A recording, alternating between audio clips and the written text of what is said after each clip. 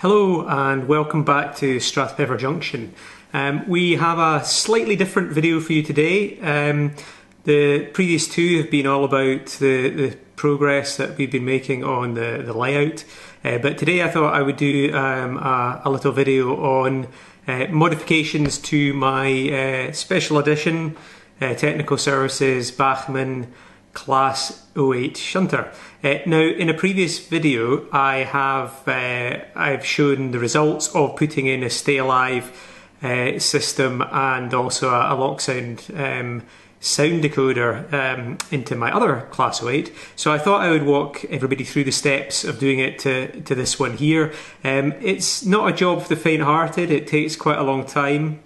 This video will probably be shot in a number of different sections and glued together in post-production, but it's easy enough to do if you've got the confidence with a soldering iron, you've got a steady hand, and you follow the instructions perhaps I'm showing you. Now, it's not the only way to do it. In my video I have seen or heard one or two other ways of approaching this, but this has worked for me. It was actually easier than I expected, but as ever with any of these things, they're expensive toys, so you do any work with them at your own risk. But I'm sure if you follow these steps or other steps in forums, you'll not have too many problems.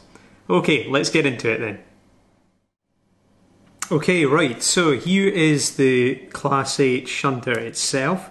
It was a limited edition one produced quite a few years ago now for the now defunct Model Zone, but it's a nice little shunter. It's not DCC ready, but actually when it comes to fitting these micro LokSound decoders, that's a bonus, because it means there's less stuff to have to take out the way to fit everything in. But the other things that I will be fitting to this one are a replacement set of steps and handrails, because there wasn't any with this one. I'm going to be fitting a cab light as well. And I've chosen one of these micro or nano or any of the tiniest little surface mount LEDs that you can get in warm white. So I'll be inserting one of those into the cab itself. I've gone for a Limo 6 speaker from U-Choose. I used this in my my other Class 08, the blue wasp stripes one, and it works really well. It's a tiny wee speaker, but the sound that you get out of it is really pretty good. The other thing that I will be inserting into it is a Stay Alive unit from ESU. Now, these aren't cheap. I think this was about 40 quid or something. It's a lot of money, but it works brilliantly with the LokSound decoders. You get a really good amount of Stay Alive energy from such a tiny wee capacitor, which you just wouldn't be able to get unless you're using super caps, and I don't think you'd be able to get super cap that small with enough capacity to really make a meaningful difference. So, Stay Alive from ESU, we'll just pop that down there, and of course the decoder itself. This is a LokSound version 4. This is Lego Man Biff, his sound project for this, which I think is probably the best. I put a different one into my other 08 Shunter, and it was alright. It just wasn't anything particularly exciting, and I think it's nice sometimes to have different sound files in different locos so they sound different, just to give a bit of variety in the layout. So we've got the decoder. I'll take off that speaker. It's too big for what we need. We've got the Stay Alive as well. We've got the actual speaker, the wee speaker there, and we have the warm white miniature LEDs. Now, obviously, in addition to all of that, we're going to need some sundries. I have this tiny gauge wire which I use for a lot of the LED work in my DCC locos. I've got a black and red there just for ground and positive. I've got a selection of other cables here, slightly bigger gauge, which I may use, may not. I like to try to stick with the right colours just to keep everything together, but we'll see how we get on. And I have a selection of tools here as well. So I have some some files, which will come on to the need for them in due course, some little jeweler's screwdrivers, and some snips, an exacto knife as well, and just some other general tools, the kind of stuff that we all have for railway modelling. So I'll not bore you with all that. But anyway, let's get this out of the box and get on with the project. So there we have it. It's a lovely little Class 08. Now, one of the things that I see a lot of people have struggled with is actually getting the body off this Bachmann Class 08. I have to admit I had that problem the first time I tried to get my other one open. And there's a few videos on YouTube, some of which show you to take out loads of screws and other ones that show you the right way to do it. But in reality, it's a fairly straightforward process to do. It only really requires a small amount of screw removal, and then the body should pop off. What I'll probably do first of all here is just to take the couplings off. I don't use tension lock couplings. I use KD couplings, so I'll take these off because I'm not going to use them in any case. And they just pull apart like that. Sometimes easier said than done. I always use a servicing cradle. It's not exactly the cheapest to buy, this Pico one. It's overpriced for what it actually is, but it is invaluable in terms of avoiding getting any damage to your locomotive. So what I'm going to do here is just very gently ease off the tension lock coupling from the front, just this wee bit here, and I'll just set that to one side. Underneath that, you'll see there's a tiny wee screw here, which has been revealed. If you undo that screw, that's the only one that you need to take out in order to separate the different parts of this shunter. So I'll just do that there, and then carefully ease them off. Right. Sorry, I paused it there because I was I was worried that I'd end up doing one of these classic, oh, this is really easy to do, I'll take it apart, and then it didn't come apart. Anyway, just after I paused the camera, it was actually rather easy to take apart. There was a tiny wee hook actually on this version, which I don't recall having on the previous version, which was just holding things in very tightly, but anyway, it popped open quite easily. The other thing just to remember is that some of these Bachmann Class 08s have a tiny bit of pipe here, which just pokes into a little hole by the steps. So just make sure that you carefully lift up. This one's popped out really easily on its own. On my other Class 08, it's a wee bit trickier to get it out, and you have to use a pair of tweezers. But anyway, that's where we're at. So it then just pulls apart very simply, just like that. So we have the body here, which is pretty much standard to all the Bachmann ones. There's a little weight there which we'll have to look at later to file it down. And then we have the actual motor section itself. So I'll just pop the body to one side because we're not going to be looking at that just at this point in time. We'll come back to that. The one thing just looking at the motor here that I'm noticing, actually the cable here at the top has been very slightly squashed, so I'm going to have to perhaps replace that cable. The other thing just to note, we've got the worm gear here. There's actually quite a lot of gunk on this, so I think I'll probably clean it before I put everything back together. This being the older analog 08, it doesn't have the 8-pin DCC chip socket on the front. The newer versions have that mounted here.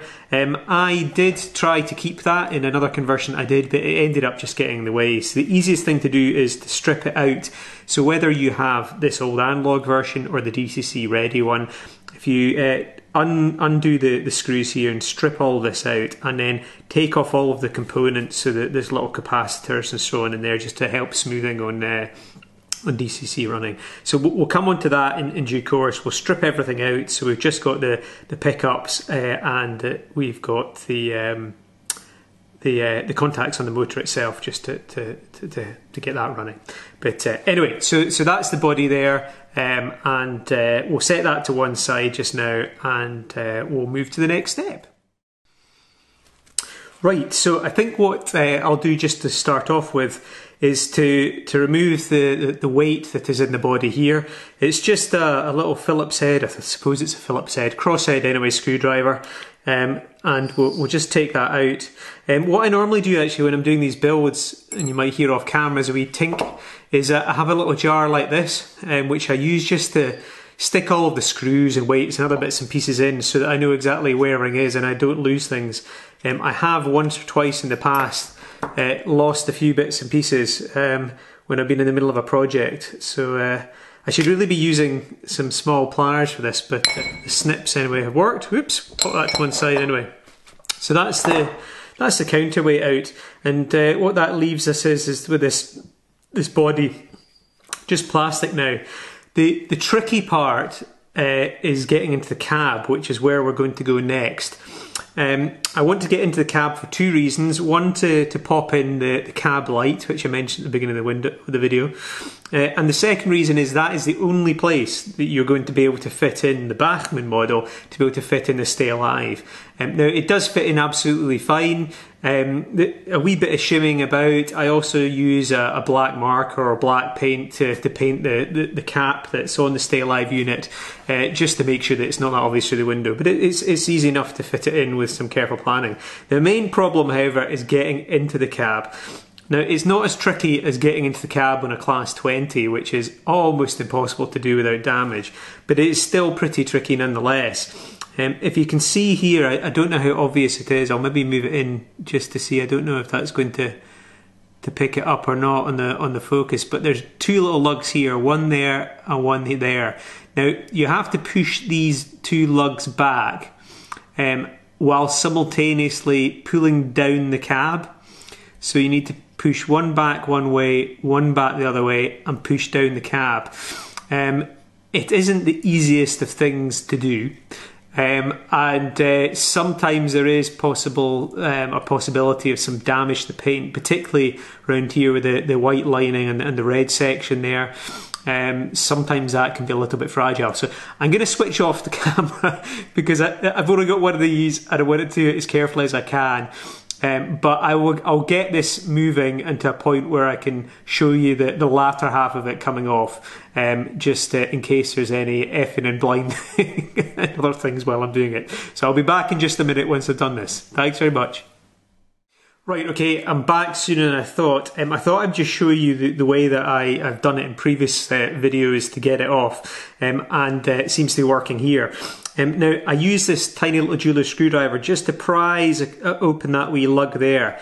And then I use the tension lock couplings, which I took off before, just to shim out on that side and the same on this side.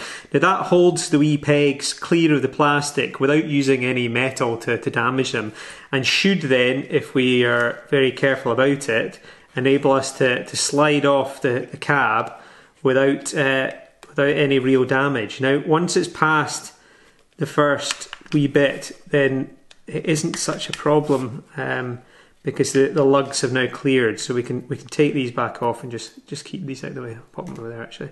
So then we just very carefully, maybe just one side at a time, just shimmy that down. Don't rush it. I did rush it on one that I did a while ago, and it had to have a little bit of paint touching up afterwards. So sorry, oh, there we go, and the last bit, erase the finish. And actually what I'm noticing here is there's a whole load of oil in here. Now, I don't think that's necessarily a great thing. I'm not sure quite why the oil would have come out there, but it has actually helped get that on and off with a bit of lubrication. So anyway, I'll maybe just clean that up before we pop it back on again in due course, and just to stop it going everywhere. But here's the two parts now. We have the cab itself. So what I will be doing here is installing the light in the roof of the cab here, the cab light up there. In order to do that, I will need to paint this black. I learned the hard way by not doing that before. And the problem that we had was that when you switch the light on, you got a very faint glow on the top here. So I'll be painting this maybe a couple of coats of paint first of all, just to seal that off really from the light. On the back here, I'll be drilling a tiny little hole just in this corner here that will allow me to feed the cable for the Stay Alive and for the lights through into the main body of the Loco. You can also, if you want, paint some of the controllers. I did that in the other one. I spent quite a bit of time picking out all the detail, but in all honesty, once the cab's back on, with the windows being so small, with a driver in place, I'll probably pop in a driver to this one as well if I've got one sitting around spare. And the Stay Alive in, you can barely see the controls. So I'm not going to bother painting the controls this time, but you might want to yourself. It's perfectly easy to do. The one thing that's a bit of a shame actually about this Bachmann model is that the quality of the cab interior isn't as good as the Hornby or some of the other ones. I think the Hornby has a much more realistic sort of control panel, but hey, as I say, you don't really see the inside of that too much. And on the Bachmann one, the doors don't open either, which again restricts the view. So anyway, so there we have it. So I'll pop the main body to one side for now, and what I'll do now is just move on to the painting of the roof here. Let that dry before I move on to the next stage. Okay, see you in a wee bit. Okay, right, so we'll move on to the next part here, which is just painting the inside of the cab prior to installing the light itself. I'm going to use just some cheap, humble acrylic black for this. You could use enamel paint if you want, but it'll take too long to dry, so I'm going to pop in a couple of coats of this. I'm just going to plaster the entire roof there, being careful not to get it onto the window glass, the glazing in there. Yeah, so we'll do that and we'll let it dry. What I found through trial and error with previous projects where I've been installing lights and had to put in some black paint is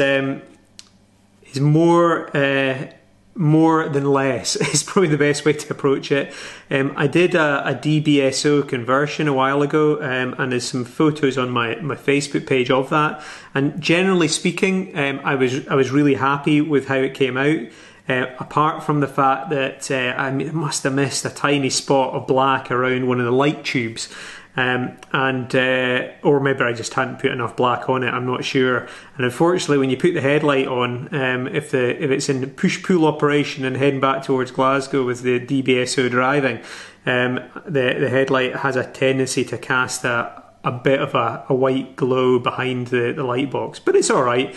And to be honest with you, normally I'm driving my ScotRail push-pulls with the Class 47 heading forward. But anyway, I digress. I'm just painting the inside here, as you can see, just with the black paint, a good liberal coating. I'm going to do it all across the top of the cab, just to make sure that there's no light bleed. May as well do it just now, because if we don't, we can't really, well, we can come back later, but it's a bit of a pain in the derriere to go through all these steps again just to apply some more paint. So anyway, I'll stop waffling and storytelling just now, and we'll come back once this is fully painted and dried. Okay, thanks very much. See you soon. Okay, I'm back. So I have given the roof of the cab here a couple of coats of black acrylic paint. So I'm just going to let that dry. But there's nothing to stop me getting on with the next stage. So the next stage really is to create the passage to get the cables or the wires for the cab lighting and the Stay Alive unit from the cab through into the main body of the shunter. So there isn't a huge amount of room to play with, but through trial and error, I have worked out that there is a small area just in the middle here, just behind where the counterweight would be. So we'll maybe pop the counterweight just back in, just so that we can have a wee look here. Just in this area here, there's a slight depression. And if we bring the cable in from this side into that depression, it can then be fed under the counterweight, or not the counterweight, under the weight, with a little bit of filing, which will come onto it, and then it can come along the top of the body here to where we need it. So I'll just take out the weight again now, pop it to one side.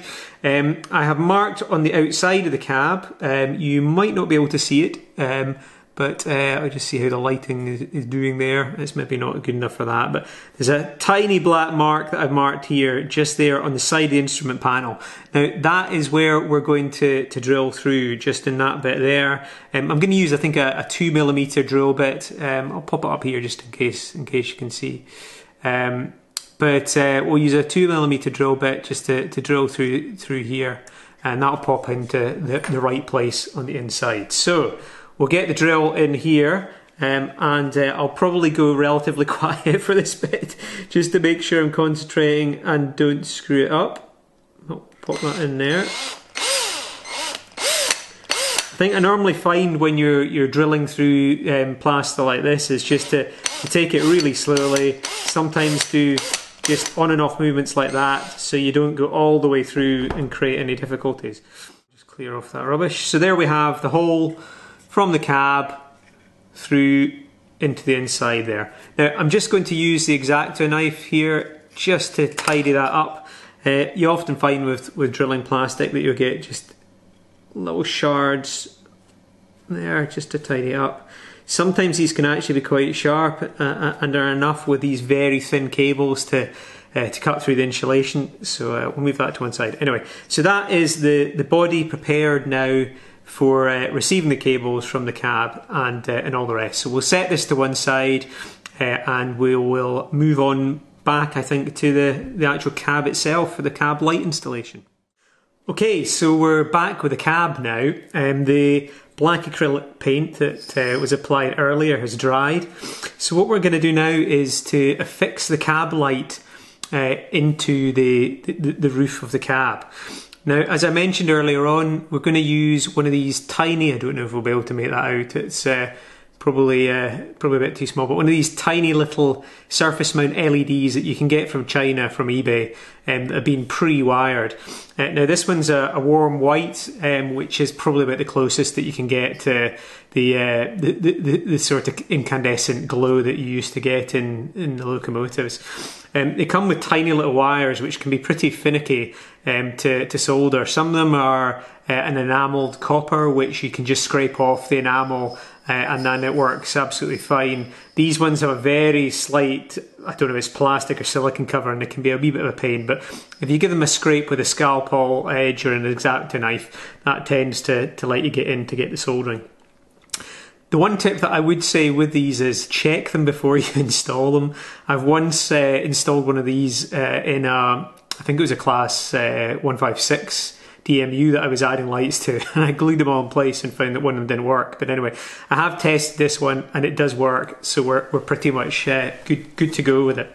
So what I normally like to do is get a little blob of medium super glue. There's a whole variety of different types you can use. This stuff here is called Zappa Gap. I use it for woodworking, but it's pretty decent stuff.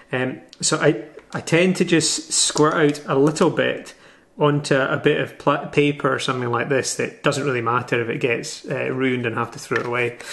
And then get a little cocktail stick like this and then just dot it where I want it. Now, certainly for the first layer, less is more. The glue will dry nice and quickly if you just put a small amount on. And once it's dried, then you can dollop on some extra glue if you want. So I put a tiny drop of super glue in the middle there. I don't know if you'll see, but it's fairly obvious what I'm doing. Tiny drop of super glue. I'll then mount the resistor in it, and then what I like to do is to give it a wee scoosh of there we go. What do you call it? Activator. That's it. Activator comes in a spray can like this. And that just helps to set the super glue just that little bit more quickly, so that we're not having to worry about anything moving when we let it go or anything like that. So we'll just pop the light in place like that, and give it a wee scoosh of activator like that. Oh, it's come out.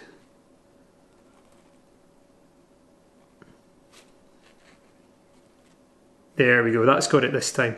So I'll just let that set up properly, and then we'll come back in a couple of minutes once I put some more layers of glue on and it's absolutely set in place, and then we'll move on to the next step.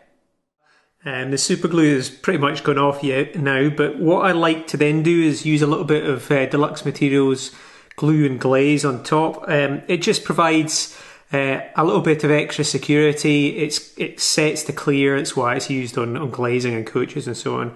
But I think sometimes it can provide a little bit of a lens effect and help give a slightly more natural sort of throw to the light as well. So what I tend to do with this is just, again, a bit like the super glue, put a little blob onto a bit of card that you don't mind getting glued up, and let's get this coming out now. It's been a wee while. Oh, there we go. Way more than I need there, but anyway, better to have too much than not enough. So I generally take a little bit of this, dollop it on top, and then that'll hold it in place. Don't have to worry about anything. It's not going to move, and the light should be quite nice. So we'll take a wee dollop of that on top. I often use this, actually, this glue and glaze, if I'm doing lights in, say, like the DBSO conversion I did, or if I've got some Derby Technical Centre rolling stock that I'm working on just now. And again, this is a really good way to get lights set in place. We'll let that dry, and then we'll come back to routing the wires, routing them alongside the Stay Alive capacitor or Stay Alive unit wires, and getting things through to the business end of the shunter. Okay, right, so I mentioned a wee bit earlier in the video that we were going to need to file out a little bit of the weight to enable the cab light and the Stay Alive cables to feed through the little hole from the cab and through into the main body of the shunter. Now, the easiest way that I found to do this, you could do it with a Dremel, but it's so finicky. Unless you have maybe a jig set up, a wee vise or something to hold it tight, I think you might be running into losing fingers territory, or certainly losing bits of fingernails. So last time I did it, I just used a file. It took a little bit of time to do, but it meant I could be very neat. I only took away as much as I absolutely wanted, and it was perfectly safe. So what I did was I installed the weight back in the body, and then I worked out where I needed to file it away. So what I need to do here is just to mark it, so you can see there, so the root of the cable, so it pops out here. We want it to come around this corner there, into there, down the back, and then underneath and along the side. So I've marked those two bits there. I'll take the weight out again now. I'll use my non-plier pliers. So take it out there again. Pop the body to one side because we don't need to touch that just now, and I don't want to damage it. Come back to the weight here. Now this is where the cable was going in, so we want it to come across to there, there, down this back side here, along here,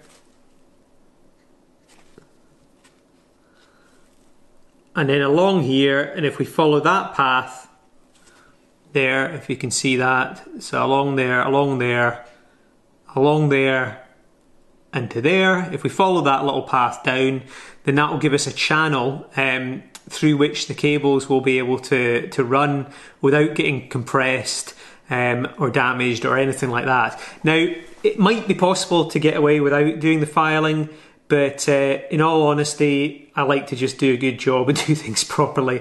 And doing it this way, filing it down, cleaning off any sharp edges, will ensure that the cables definitely won't get crushed or damaged and will not need to come back to them. So I'll just mark this up now, and then to save you all the boredom of watching me filing it away, I'll go and do the lion's share of it, and then we'll come back and have a look at what I've done.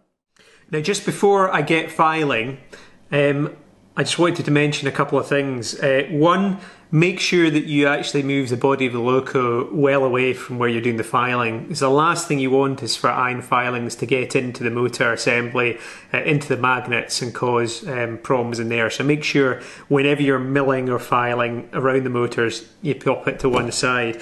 The other thing is that I have 3 different types of needle file here. I've got a round one, a triangular one, and a square one. I often find the triangular one is really good to get a groove going. you can get a really fine groove, and then once it's going, you can open that up and get in one of your other shaped files, probably the round one.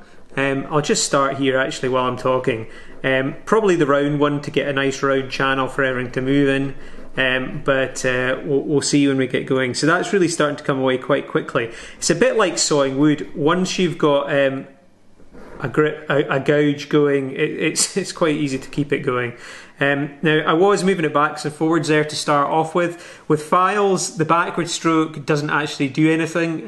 The teeth are generally milled in such a way that it's the forward stroke that does it. I was only moving backwards and forwards just to kind of keep the straight line like that. But once you've got it going, you only really need to move it forward to get that cutting action. Okay, that's me just about there now. I have got a channel formed all the way along the bottom, turning corner, a sweeping bend, up through this section here and just tailing off slightly at the top. Now all I've got left to do is just very carefully just to file away some of these rough edges there, just to make sure there's nothing, actually there's a wee bit there, nothing that might snag on any of these fine conductors or cables once they're running through. But I'm pretty happy with that.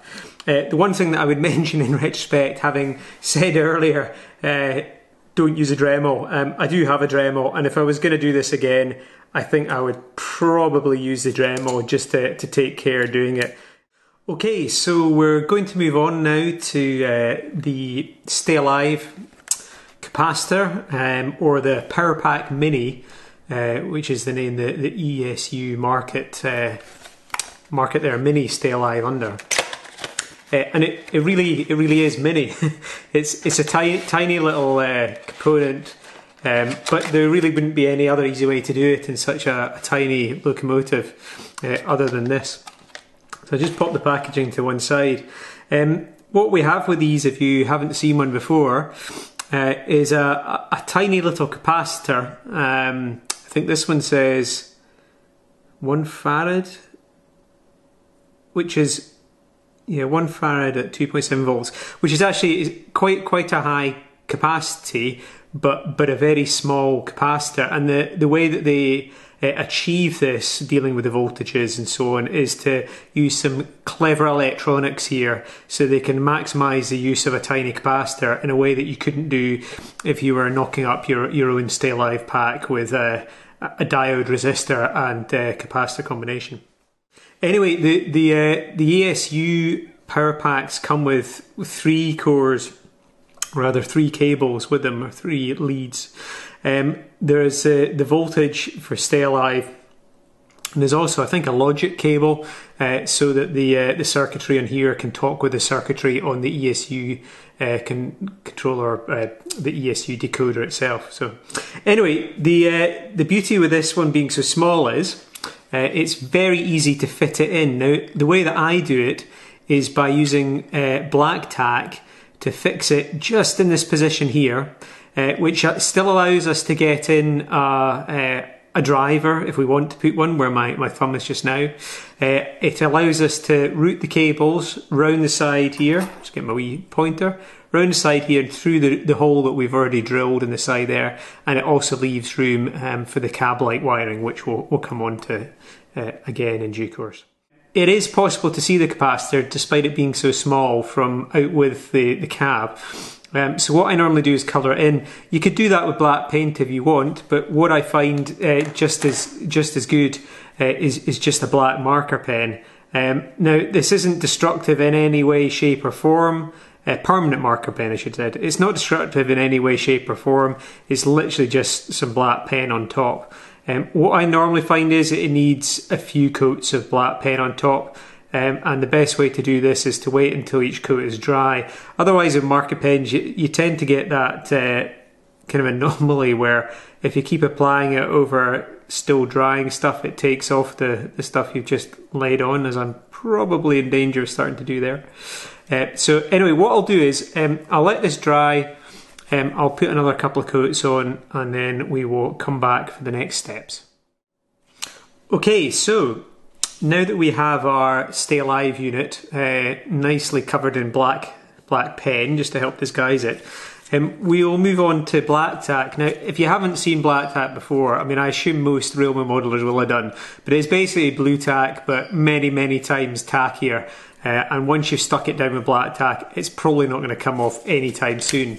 So you don't need a huge amount of BlackTak for this, because you want it to be, the capacitor to be lying as close to the floor as possible. So I generally just take off a fairly small amount, like so, and stick it down. Sorry, you might be able to hear my cat in the background. So once we've got the BlackTak on there, I just lightly position it where I want it and then press it down. Now, I don't push it too hard because there are components underneath where the BlackTak is, and I don't want them to be damaged, or any of the solder joints to be damaged. But we just press it down like that until it's in the position that we want, and that should be grand, ready for the next stage. One of the other things that I often take an opportunity to do when I'm doing any project like this is to put somebody into the cab. I know there's different schools of thought on whether having drivers or passengers is good or bad. If it's out in the line, you would expect to see passengers in the carriages and drivers in the cab, but if it's in the yard, you might not expect to see a guy stood in the cab for hours on end do nothing. But anyway, I'm going to pop one in. Shunters were always very busy, so I'm sure this guy will have lots of work. The main thing to do is to cut them to the right size, particularly with the Bachmann one. There isn't very much room, so you need to cut them down. I think, well, I've gone for roughly the sort of belt line, waistline on the driver here. There is a little window, a kind of forward-looking window on the Class 08. So I often try to get him partly looking out that, partly looking out the side window, depending on which view you're going to be looking in the cab. So what I do again, a bit like I did before, is just take a wee dot of glue. I use Superglue just for gluing the people in place. I don't want this guy to move, so I'll just use that. I tend to get a little bit on a cocktail stick and then just apply it to the base of the person. I'll take a wee bit more here. Again, less is often more, certainly for the initial glue. You can always stick a wee bit more on if you want to further down the track, but that will probably be just about sufficient there. That's great. I tend to use medium superglue. Thick superglue takes forever to dry, and the thin stuff has a bad tendency of kind of going everywhere. So let's just pop him just in like that. I'm just going to coax him into the right position here so that he is both looking out and looking in at the same time, if that makes sense. One of the things just to remember when you're doing this is to make sure that all arms and heads and all the rest of it are not overhanging anything, otherwise they may get clipped when you pop the I was going to say pop the hood back on, but when you pop the cab back on again. But anyway, there we go. There's the driver there looking out, front and to the side. So we'll let that dry. Once he's dried in place, then we will come back and look at rerouting the wires. Okay, right. So now that the glue for the cab light has just about dried, what I've started to do is to route the wires from the cab light along the top of the cab and down the side of the cab. Now, one thing to note when you're doing this, I'll see if I can get in a bit closer so you can see, is that where the bottom of the windows end, so the lower half of the windows, is also where the floor of the cab comes up to. So it's really important that if you're fixing, I'm using BlackTak to fix down the wires because it's very quick and they're not going to go anywhere if they're BlackTaked. Far less messy than glue for this part. But whatever you're using to hold it down, make sure that the holding down fixtures stop at the bottom of the window, because we'll need to have these wires bending out slightly so they can follow the contour of the floor of the cab.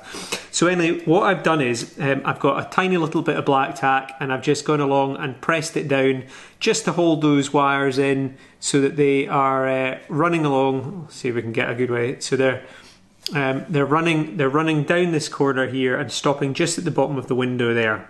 That's where we'll leave it for those wires. So I'll just finish off with the last little bit of BlackTak in the corner here, and then we'll move on to routing these wires along with the Stay Alive unit wires back into the front end of the shunter.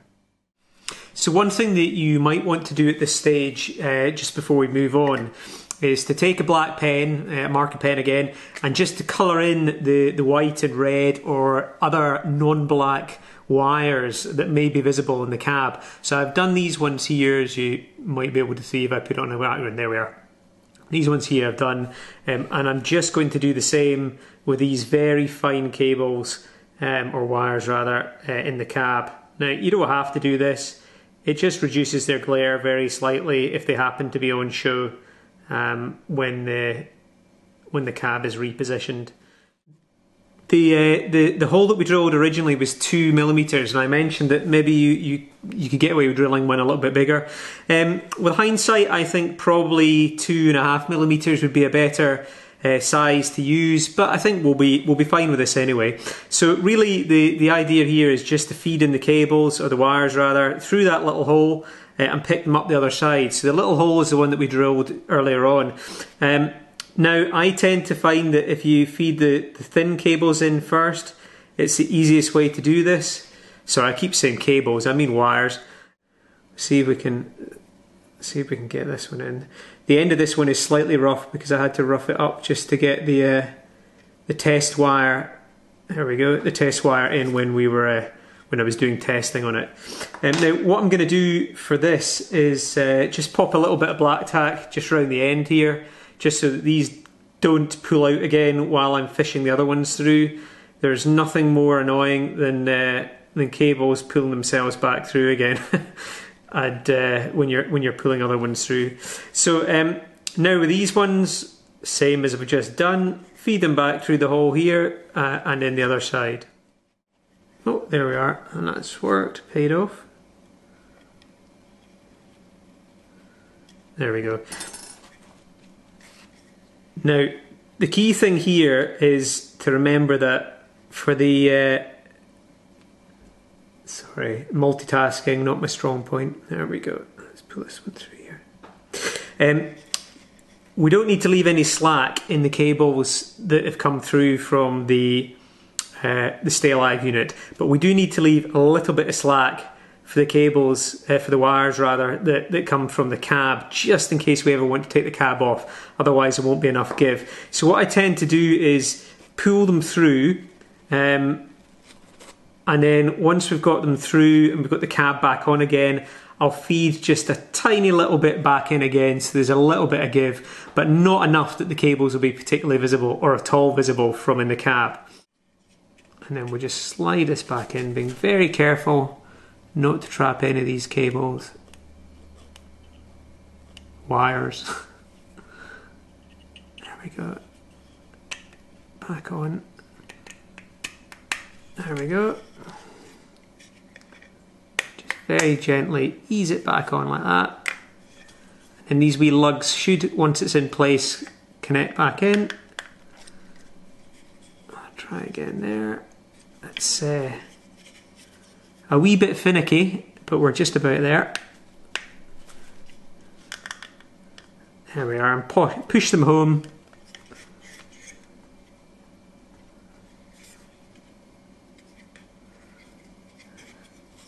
There we go, and there we have it. So we have the driver in the cab, Stay Alive capacitor unit in the cab, or the ESU PowerPack Mini, I should say, and the wiring as well for the lights. Now, I can, looking through this window, see the wiring for the cab light just very slightly. So I'm just going to pull that down very slightly. There we are, just to pull out of view.